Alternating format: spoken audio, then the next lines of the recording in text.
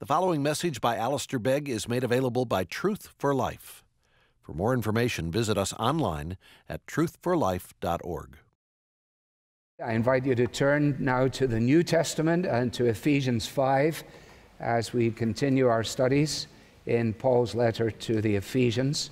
We'll read the first 6 verses and then pause and ask for God to help us as we study.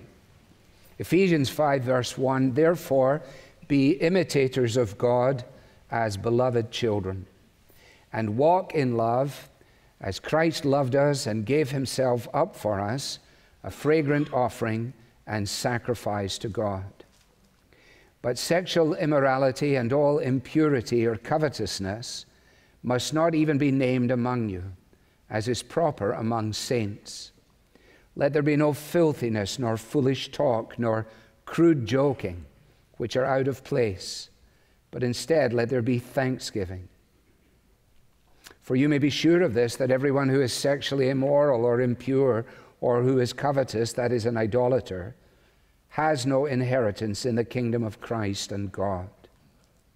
Let no one deceive you with empty words, for because of these things the wrath of God comes upon the sons of disobedience." Amen. Father, with our Bibles open, we humbly pray for the help of the Holy Spirit, so that we might not only understand what it says, but that we might have a life-changing encounter with you, the living God. There's no way that this can happen just as a result of the voice of a mere man, so we look away beyond it to you. Meet us, we pray, for Christ's sake. Amen. Well, the verses to which we give our attention this morning are verses 3 and 4. 2 weeks ago, when we looked at this, we gathered our thoughts under the simple phrase, walk in love, which you will see is right there in verse 2. I determined that that was such a good title that I would use it again and call this Walk in Love 2. You can see I really spend a long time on thinking what to call things during the week. But it is very important that we understand that there is no incongruity between the exhortation in 1 and 2 and then this striking statement in verses 3 and 4. We ended last time by noticing that the love about which Paul is speaking is a love that he defines in terms of the sacrifice of Jesus. And we ended by acknowledging that that sacrifice is voluntary, it is propitiatory, and it is substitutionary. Christ dies on behalf of sinners. And so Paul has opened this 5th chapter by making it clear that the believers in Ephesus are to have lives which are then marked by self-sacrifice. And in verses 3 and 4 and following, to understand that that means that they have to say no to self-indulgence.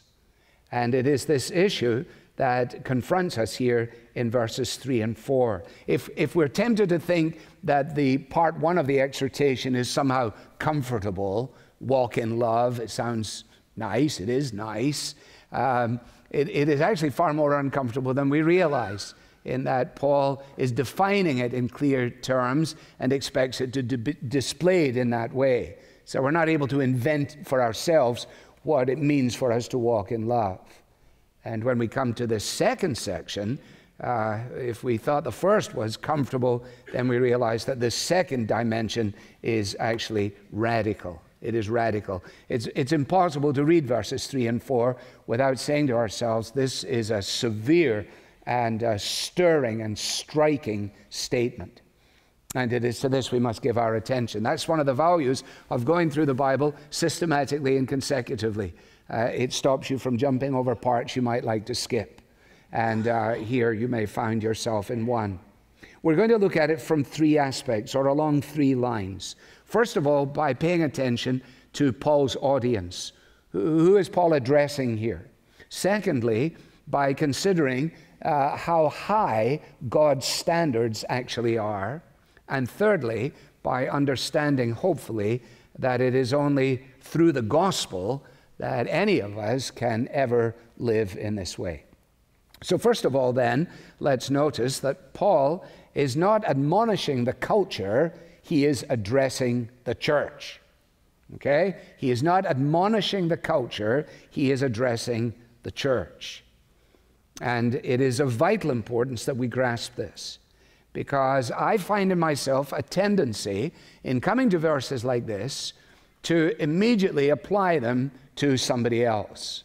And particularly if we're within the framework of a Bible-believing, trusting church, to come to verses like this and say, well, this, of course, is the kind of thing that our culture desperately needs a lesson on.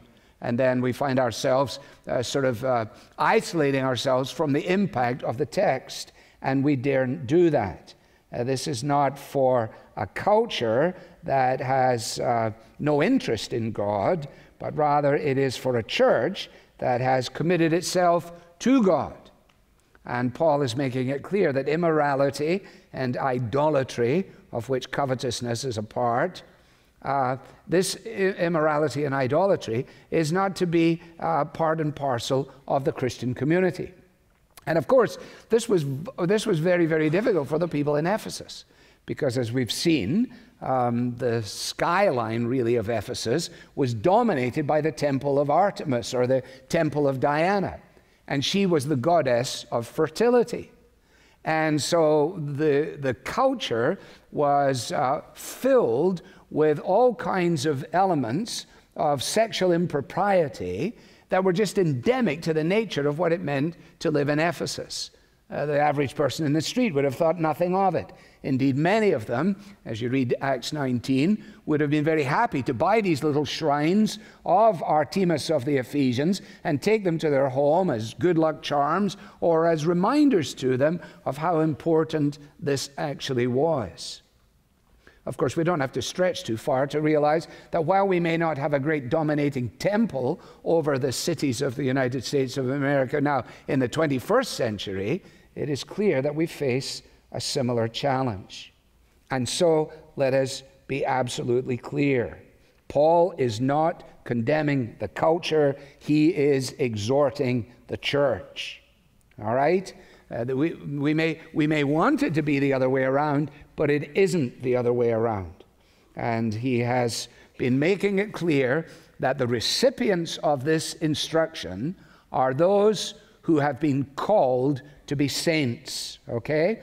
And we've seen from the very beginning of the letter that saints, contrary to many popular notions, are not a rarefied group of individuals who are canonized long after they've died as a result of their excessive piety or whatever it might be, but rather the way the New Testament uses it is of those who have been included in Christ, who have been set apart from their life as it was in Adam by nature, and set apart to a whole new life as it now is in Christ. And that's why long before Paul gets to any of these exhortations, long before he comes to these imperative statements, this is what is to be, he has given to us all of these indicative statements so that we might then understand our identity in Christ, and on the strength of that, realize that there are elements that go along with that because of who we are. So he is addressing those who are saints and who are described here in verse 2 in verse 1 as beloved children, right? The beloved children, adopted into God's family, and he really loves his children. We said last time that the greatest, most impressive love of an earthly parent for their child does not even come close to the love of God the Father for those who are his own in Jesus. That he loves us, how he loved us with great love, as we sang about it in Fernando's song. And the love of God for us is something that we need never doubt. Adopted into his family and his beloved children. As a result of that, there are privileges that we enjoy, and there are responsibilities that we face. Just as we said last time, there is an obligation then to display the family likeness. And that is why Paul is using language here that has to do with what is proper or what is improper, what is appropriate, what is inappropriate, what is in place and what is out of place. It's almost amazingly antiquated, isn't it? I mean, I think those of you who are in the scientific world and deal in the realm of experimentation and deal with the importance of making sure that there are clean spaces and that there are secure spaces and everything, you're very, very clear. Now, we can't put that in there and that shouldn't be in there. That would not be the place to put this. We couldn't have that there. In fact, we understand the nature and the importance of being negative. One of the great concerns of people is, well, we don't like the Bible. It's so negative. Well, I found a lot of negativity out there myself. There's a very negative response of the culture to tobacco. But because that now is perfectly acceptable and James Dean is no longer alive, we can all embrace that and feel very good about ourselves. Or we can adopt that. But as soon as we come up against something that actually challenges our life and our lifestyle, then of course we want to adjust. There is that which is proper and there is that which is improper. And the same is true in the world of art, and unless, of course, you are a postmodern artist, in which case up is down and down is up and in is out and out is in. And you can put the trees going up or you can put them coming down or sideways or put them any way you want. If you're an old fogey like me, you look at that and go, I don't understand this at all. I thought the sky was up there and I thought that the ground was down here. And I thought the river went there. Oh, no, you don't have to do that. No. Well, you see, that's why years ago, was it Radmacher wrote the book Modern Art and the Death of a Culture? That there is a definite correlation between our understanding of structure in the universe, the nature of the creative handiwork of God, and the way in which we give expression to that. So in the same way that God is himself holy, therefore, the family are to be marked by holiness too. So what Paul is saying is that the immorality and the vulgarity and the idolatry is not to be present amongst the community of God's children. And in this way, we're supposed to be markedly different from our pagan neighbors. When I was thinking about what is proper and what is improper, I went to my notebook here, which I carry with me all the time, and I had with me in England, and I had put this in after I'd been speaking for a couple of days at the Keswick Convention. It's because of this notion of what is proper. And I had gone there, and on the first day I went in and I was in my jacket and collar and tie, and I realized I was the only one out of 4,000 dressed in that way. And then on the second day, the Tuesday, I said, well, I brought this stuff, I might as well wear it. So I wore it again, and then when I went back to my room, I said, this is no good. If you can't beat them, you might as well join them. So the next day, I decided to go very much like this. And I was like one verse away from stepping up to give my expositions on the psalm, when somebody tapped me on the shoulder, and I didn't see who it was, but it passed down this note to me, which reads, "What has happened to your jacket and tie? We so appreciated the man of God declaring the word of God dressed properly." Well, I get that. That's why I was dressed properly. I don't dismiss that.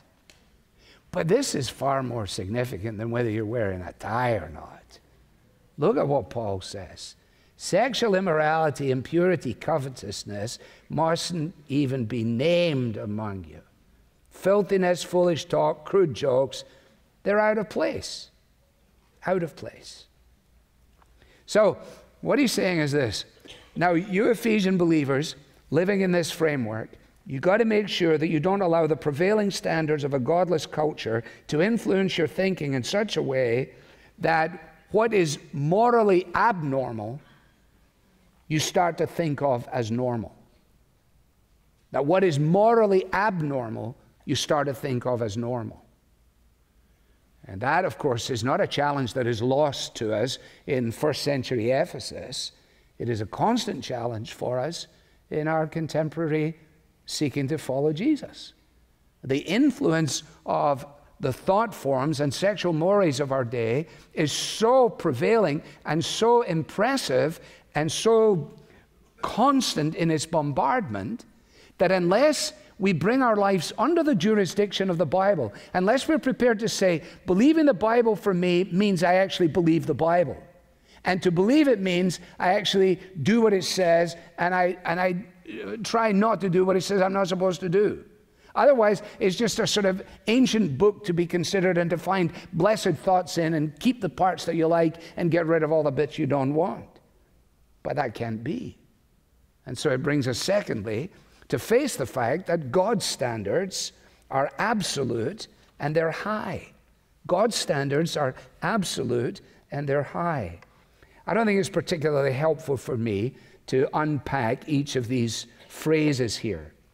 I did that in my study, but I think we can safely say we get it, right? I mean, the average 10-year-old can read this and say, I understand exactly what he's saying. And so do we. He is not calling the church to accommodate itself to the thinking of the surrounding culture, but he is actually calling the believers in Ephesus to avoid not just the practice, but even thinking about and talking about these things. That's why I say to you that the standard is incredibly high. Notice he's not saying don't do this. He's saying don't even include this in your interpersonal relationships with one another. Do not allow this kind of sexual nonsense to become the framework in which the people of God engage with one another on these matters. He's going to go on later on and say it is a shame to even talk of the things that are done by them in secret. That's a high standard. You're not going to find this really anywhere else. Perhaps in sections of Islam, there will be striking statements along similar lines without any gospel. But no, it's impossible for us to miss it. Notice what he says. Sexual immorality, impurity, and covetous must not even be named. In the NIV, the translation is, there must not even be a hint of. A hint of. So it's a radical deal. I mean, that's the great question. Those of you who in the medical world, you're dealing with oncology all the time. The point is, we want all of it, and we want all of it gone. What advantage is there to say, well, why don't we just keep a little section so we remember what it's like? No good oncologist wants to do this. They go in, they say, let's remove as much as we can, let's radiate the rest of it, and let's deal with chemotherapy, and let's get this out of here. That is the language of Paul here. That's his language. It's not an accommodation. Well, no. Gone, banished. Now, later in the chapter, he's going to describe the pattern of God's covenant of marriage, down in verse 22 and on. I'm sure many of you can't wait for us to get there, especially the husbands. But in terms of verse 22, but what he's doing here is he is setting aside, he is disengaging, if you like, every kind of sexual sin that works against the covenant of marriage. Every kind. And here you see is God's striking standard. The nature of God's purpose in the realm of human sexuality is within the framework of a covenant relationship that is heterosexual, that is monogamous, and that is lifelong. Everything and anything outside of that is actually abhorrent to a holy God. The fact that a culture has rejected that, the fact that a culture is filled with that, only heightens the responsibility of the people of God to say, no, we're actually different. And the line of demarcation that is being drawn at this point in our culture, in the Western world right now, is not the expression of our commitment to the exclusive claims of Jesus, the authority and inerrancy of the Bible, is being tested in this realm, in this matter of sexuality. And God does not deviate from his standards. I don't want to go through the list, as I say. The first word there is porneia, and you know that word because it gives us our word pornography. The second word, immorality, akatharsia, is a comprehensive term in relationship to all that sets itself against the purity and purposes of God. And funnily enough, covetousness is there, a form of idolatry. Why covetousness? Has this got to do with money? Well, I suppose it always has to do with money. We're tempted there.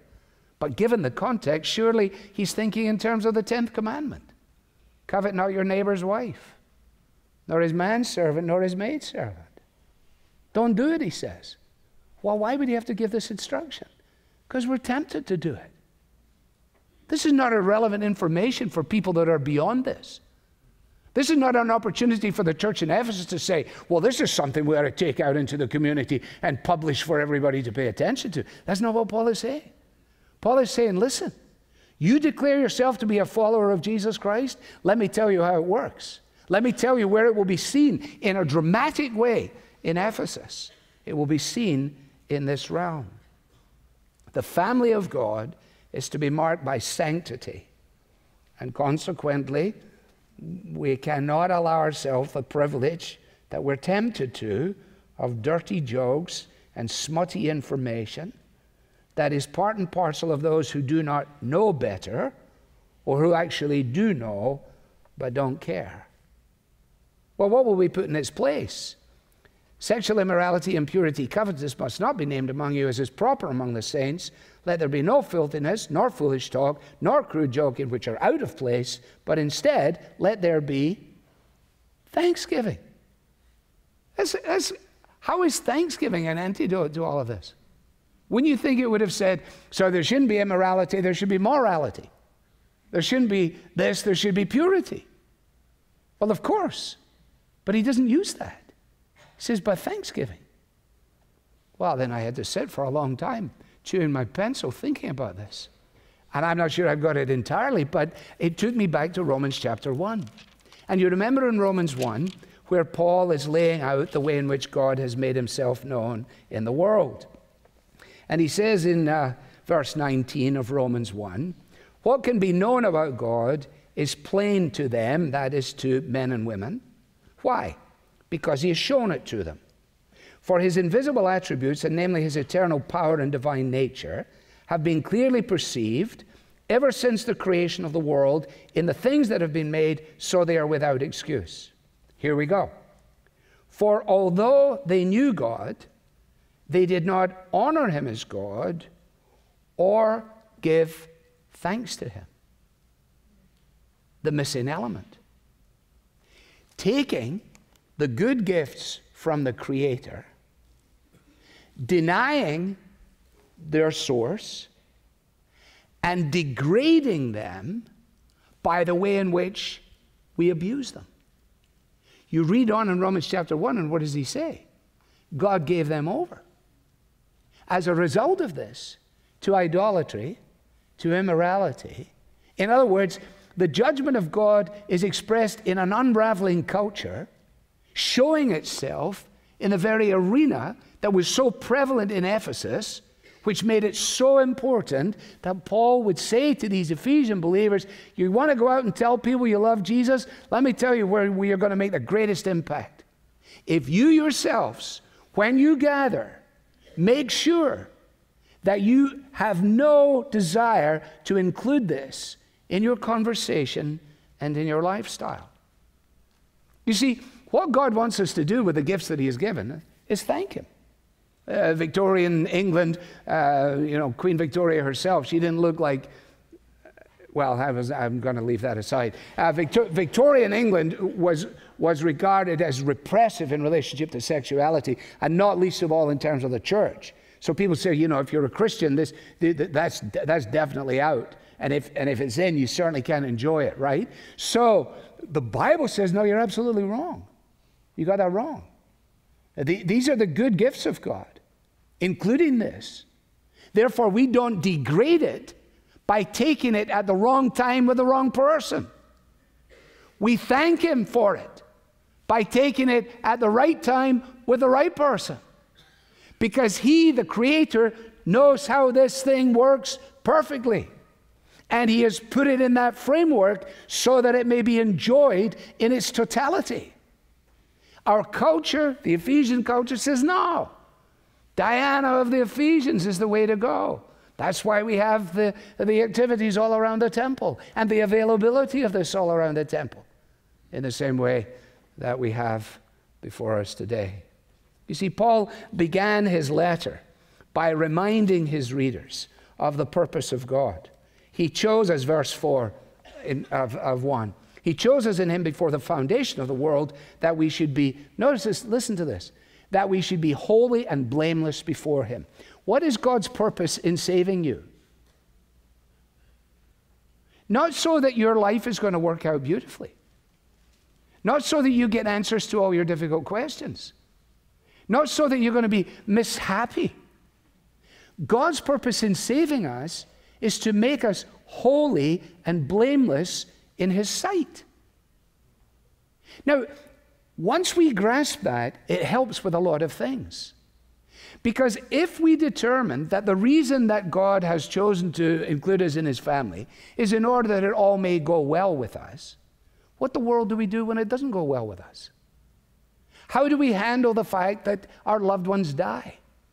How do we face the challenges and changes of our everyday existence? That the jigsaw puzzle is all over the place and we can't get it all to fit together. And this is my lot in life. And God is supposed to be making me happy. No, He's not. He's committed to making us holy. That explains C.S. Lewis. I quote it all the time. I make no apology for it. But that explains C.S. Lewis in Mere Christianity. Remember when he says about Jesus coming to live in our lives as a house. He says God comes in to rebuild the house. And at first you can understand what He's doing. Basic repairs. But then He starts knocking the house about in a way that hurts abominably and doesn't make sense. What's the explanation? You thought you were going to be made into a decent little cottage, but He is building a palace. He intends to come and live in it by Himself. You see, when I sin, I don't sin in isolation from Jesus. It's not possible for me to say, I'm taking the Jesus thing off for 15 minutes here so I can go over here and then deal with this. No. 1 Corinthians, what is he saying? If you do this, he says, you drag Jesus in there with you. You're not there on your own. You can't park Him somewhere, go and engage, and then return. He comes. He indwells you. Because the reality of our Christian experience is not simply that Christ lives in me, but that sin lives in me. And that the propensity of my heart is to go the broad road rather than the narrow road. To take the easy fix rather than the right fix. To do that which is immediately acceptable to me, pleasing to me, and I want no delayed gratification. I want it all now. And after all, I'm supposed to be happy. No, I'm not. God is making you holy. Painful process, radical process. It concerns not only my conduct, but also my conversation. It concerns not only my deeds, but my desires. Oh, there we go. Jesus on the Sermon on the Mount, I say to you, you know how it finishes. So, we need to be clear that this is not an admonishment for a culture. It is an address to a church, the saints and the beloved children, that the standards of God are absolute and they're incredibly high, and that when we find ourselves saying, I don't think anybody can possibly do this, we finally come to our third and closing point, and that is that living in this matter is only possible through the gospel. that living in this matter is only possible through the gospel. Again, remember the balance of the letter. How has Paul begun? He has begun by saying, "Blessed be the God and Father of our Lord Jesus Christ, who according to his great mercy has chosen you before the foundation of the world to be holy and blameless in his sight." And the logic of that doctrine, the logic of what that actually means, is not along the lines of, I have been chosen for salvation so I can live any way I please. But I have been chosen for salvation, and therefore I will live in a way that pleases God. You see, it's really all about understanding our identity. You know, we got to answer the question, who am I? You know, and our culture addresses that all kinds of ways. At the moment, our culture says, I am my gender, or I am my non-gender. I am my sexuality, or I am my intellect, or I am my looks, or I am my success, whatever it is. Who are you? Tell me about yourself. What is the answer for the child of God? I am a new creation, no more in condemnation. Here in the grace of God I stand. I'm not perfect. I'm a sinner. I am trying to work out my own salvation with fear and trembling. But this is who I am. I don't always look like it. I don't always act like it. But this is who I am. This is not something I did. This is something He did. He chose me before the foundation of the world. I don't understand it. When I push back and back, why was I born here? Why did I have this teacher? Why did the person tell me that? I finally get back to God. Let God be God. My identity. Do you know who you are? Are you able to say, I am a man in Christ? I am a lady in Christ? Are you able to say to yourself, talk to yourself, Jesus came to die for sin? Sin that still lurks in my heart? The Holy Spirit has come to indwell my life, to deliver me from the sin for which Jesus died. So the way I handle it is not to try and make myself something I'm not, but to remind myself of something that I am by grace through faith. Christ bled and died for this sin. So, I'm going to have nothing to do with it. Oh, but I want to. Got that part. But it's your identity. You see, and I must finish. If you've lived any length of time, which apparently many of you have, it is clear that all the endeavors of various social and government agencies to fix stuff by education or by legislation, particularly, let's just stay in this moral realm, all of their endeavors, no matter how well they go for a while, they are eventually futile because they cannot change the heart of a man or a woman. Education can't do it. Otherwise, nobody would smoke. Legislation can't do it. The courts are filled with litigation. Now, what do we need? We need a power outside of ourselves. We need somehow or another, somehow, somebody, somewhere who can do this. We need Jesus. That's what we need. That's what the Bible says. As you think about these storms that are raging all around, and you read the Gospels, and there you've got these disciples, and they're on the boat, and they wake Jesus up to tell him, Jesus, I thought you should know we're all dead men. We're all going to drown. So they tell the creator of the universe that he's about to cop it. And he stands up and he says to the winds and the waves, peace be still. That either is true or it isn't true.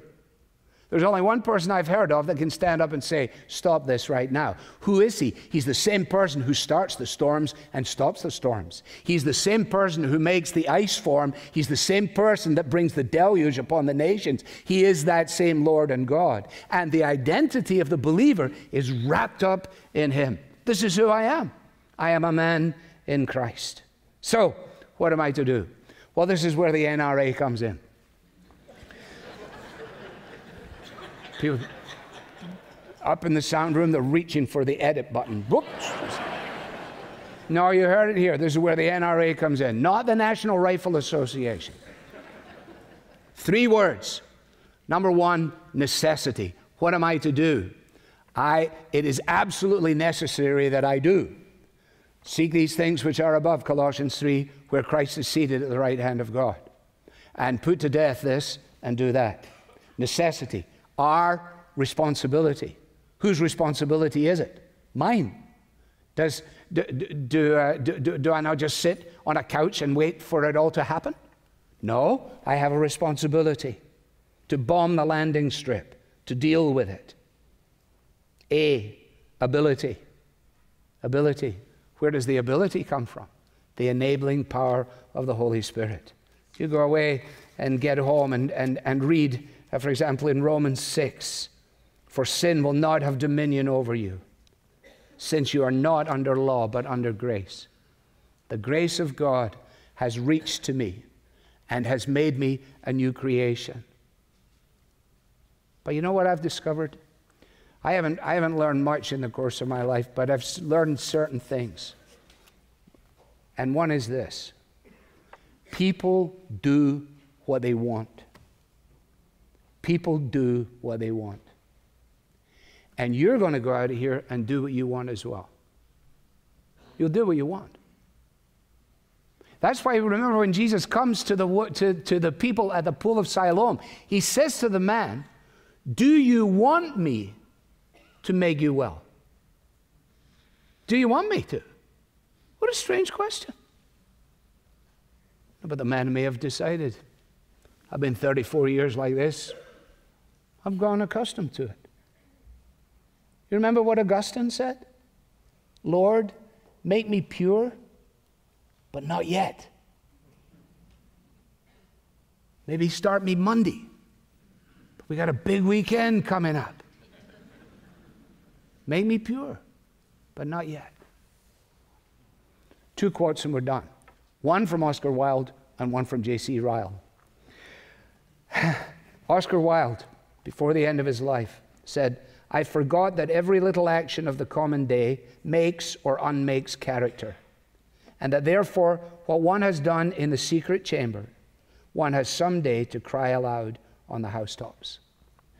See, Wilde finally faced up to that fact, but what Wilde did not know is the wonder of God's word, that with you there is forgiveness, that with you there is the eradication of the record. There is the rewriting of the story.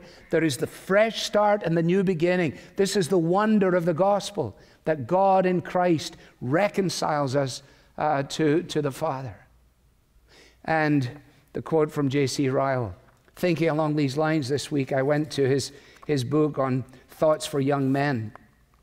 And he talks about the fact that God is no respecter of persons, and that God is not measuring us in relationship to the things that we're tempted to use to measure ourselves. Intellect, finance, status in society, and so on. Ryle says to the young men who are his readers, he says, you see, God is only measuring in relationship to our souls. And he says, do not forget this, keep in view morning, noon, and night the interests of your soul. Rise up each day desiring that it may prosper. That is your soul. You see, well, that it may prosper. Lie down each evening, inquiring of yourself whether it has really got on. Remember Zucchus, the great painter of old. Never heard of him, apart from here. Remember Zucchus, the great painter of old. When men asked him why he labored so intensely and took such extreme pains with every picture, his simple answer was, I paint for eternity. I paint for eternity. Do not be ashamed to be like him. Set your immortal soul before your mind's eye. And when people ask you why you live as you do, answer them in his spirit. I live for my soul. Believe me, the day is fast coming when the soul will be the one thing men will think of. And the only question of importance will be this: is my soul lost, or is my soul saved?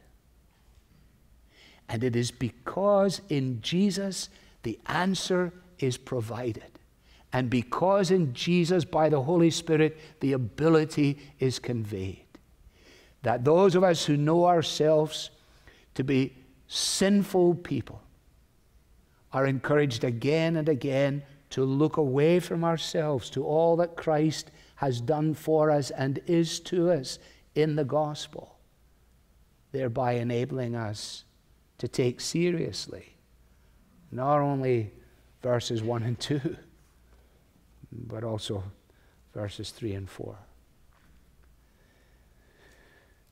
Father, help us then, we pray, to guard our hearts, to fill our minds, and help us not to try and go it on our own, but to